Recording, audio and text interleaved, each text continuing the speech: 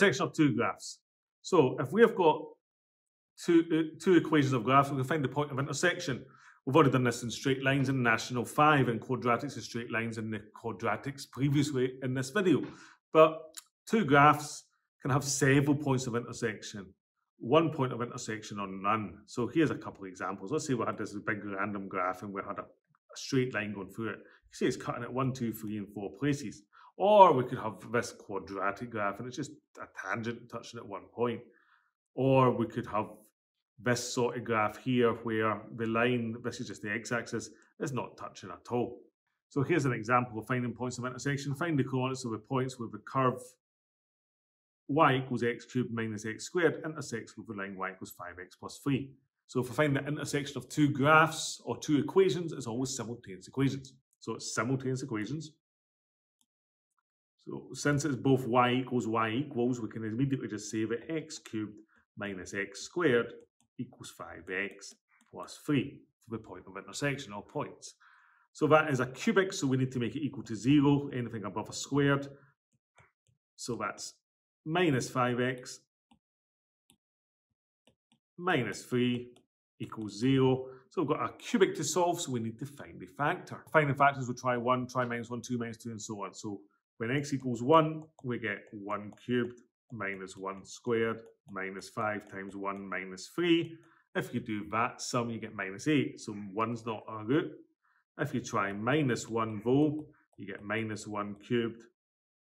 Take away minus 1 squared. Take away 5 times minus 1. Take away 3. That's minus 1 again. Plus 5 minus 3. Well, minus 1 is minus 2. Minus 3 is minus 5. So that's 0.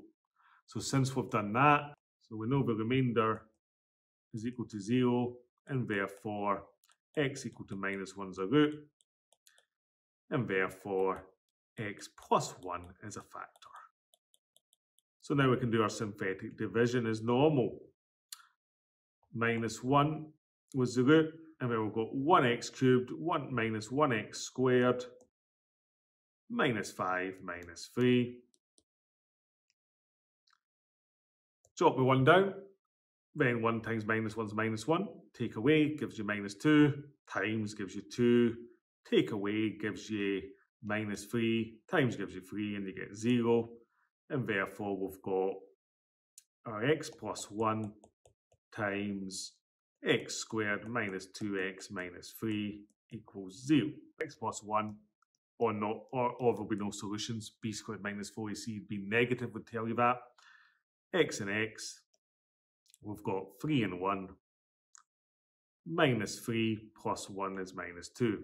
So x equals minus 1, or x equals minus 1, or x equals 3. We've got a repeated root, which means the turning point is on as one of the roots. And now we just need to find the points. So remember, y is equal to x cubed minus x squared, or 5x plus 3. Use one of those equations. So I'll just use y equals 5x plus 3. So when x equals minus 1, y equals minus 5 plus 3. Minus 5 plus 3 is minus 2. So our point is minus 1 minus 2. There's our first answer. And the second one, when x is equal to 3, y equals 5 3s is 15 plus 3, which is 18. So our next point is 3 and 18. And there's our second point of intersection.